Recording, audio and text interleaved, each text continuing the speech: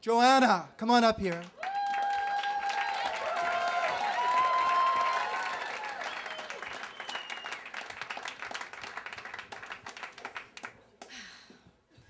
Last but not least, right? So, another Philadelphia story, Gerald. I'm from Philadelphia, grew up there. We moved 15 times before I was 10 years old, and people always think, so your parents were in the military. No, they were crazy. And the thing about each move is that my parents started out like they had this Hollywood wedding in 1957. My mother was like 18 years old. She was like Katharine Hepburn and Elizabeth Taylor, gorgeous, but in the wedding pictures with this stunned look on her face, like, what the fuck happened? And my father was just gorgeous. He looked like Desi Arnaz, even though he was Jewish, because we're Sephardic, and he had that Latin thing going on and the guilt from the Jews, but the provider and the musical, and it was just a horrible pairing because they drove each other crazy in every apartment.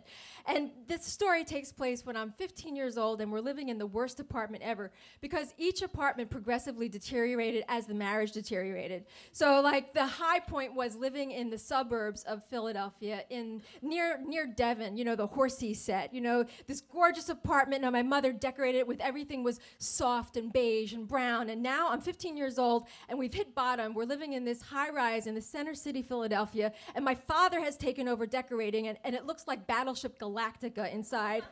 It's like everything is, my mother's completely given up. She's in the bedroom sleeping most of the time. And she has a good relationship with her psychiatrist. Sort of the never-ending painkillers that are always there. I used to think that Pez dispensers were actually named that way because the head was always bobbing. And I thought that was pretty much where she kept her painkillers. And it made sense to me that they were candy. The apartment was hardwood floors. My father decorated everything in steel and glass, okay?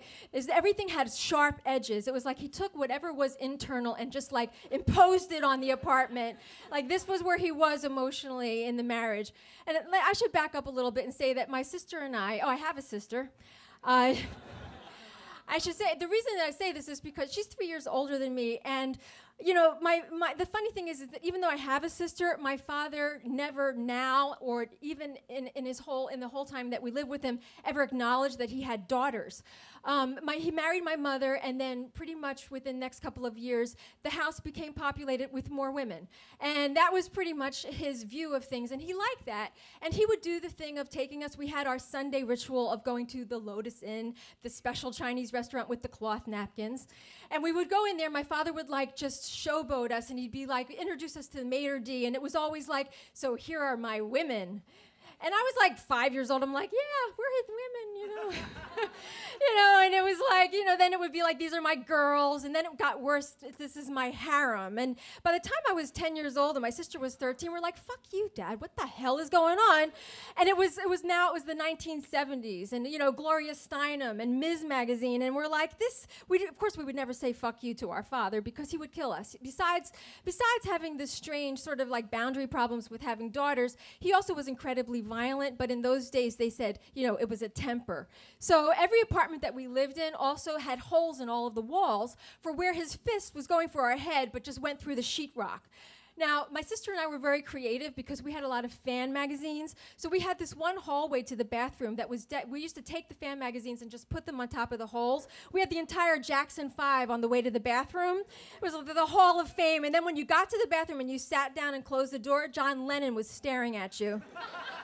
With that soulful, cynical look. And people would say they couldn't crap, they couldn't pee, they couldn't anything.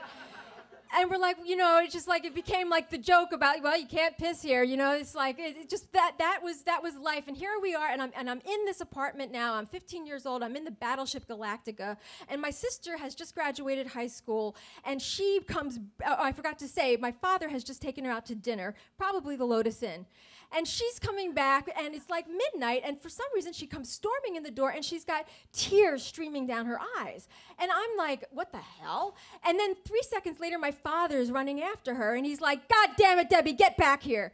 So I just don't know what's going on. I go into my bedroom and close the door, and I'm listening, and I hear my sister just disappear into my mother's room, and I don't hear any words, just like my sister sobbing, and like, you know, now it's like a Spanish soap opera, you know, where you can't make out the words, but there's a lot of emotion, and it's like, Daddy, said, and then my mother's like, just tell me, you know, and this goes on for a while. I don't know what happened. And then my sister runs out of the bedroom, and I just open the door, and I see this is the 19th floor, and there's a balcony, and my sister, who has always been a drama queen, is leaning over the balcony, threatening to jump. Fun times. My mother has her dramatic, I mean, this is like, you know, Sam Shepard territory, Long Day's Journey, and she's like got her by the waist, and all I see is my mother turning around. The glass doors to the terrace are open. My father's standing there in the kitchen. My mother says, "Is this true, Jules?" And I'm like, "Is what true?" You know? And she says, "Did you tell her that now that she's 18, she should dump her boyfriend because you could be a better lover?" Exactly. And my father says, "What if it is?"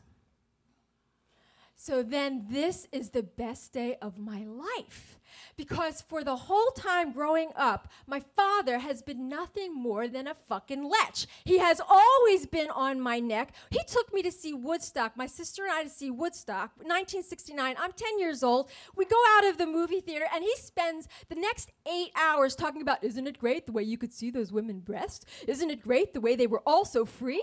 Isn't it wonderful the way they were all so naked and running around?" We're like, "Yeah, Dad, really wonderful." When I was 15 years old, my father took me for a walk. I don't know why he took me for a walk. He wanted to tell me about how he was so excited about my new physique.